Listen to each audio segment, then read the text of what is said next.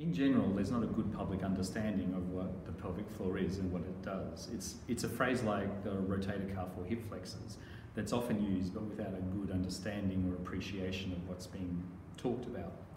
The muscles of your pelvic floor at the base of your pelvis have three main functions. Their job is to prevent the organs in your abdomen from protruding outside the pelvis, so keeping your internal organs internal. They assist with bowel and bladder control by resisting the urgency you feel when you need to go to the bathroom. And also thirdly, they keep the bones of your pelvis together and congruous, so that when your legs or back move, or you lift a heavy load, like when you're doing heavy shopping or moving a couch or gardening, etc., your pelvis stays together.